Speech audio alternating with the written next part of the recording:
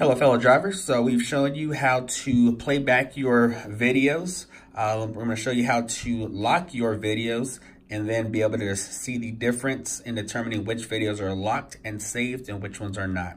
So we are currently in record mode. Simply hit the menu button once. Now you'll see video, that icon come up with that key lock. It is currently locking this video. Simply select it again, and you have unlocked that video.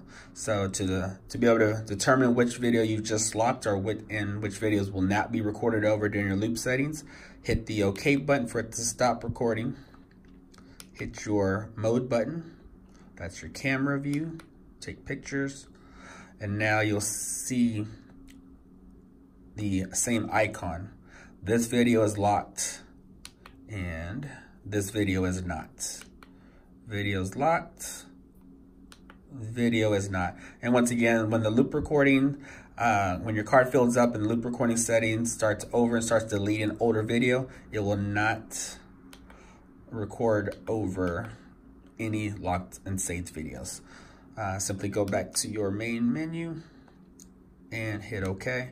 And now you're back to recording mode. Thank you so much for watching.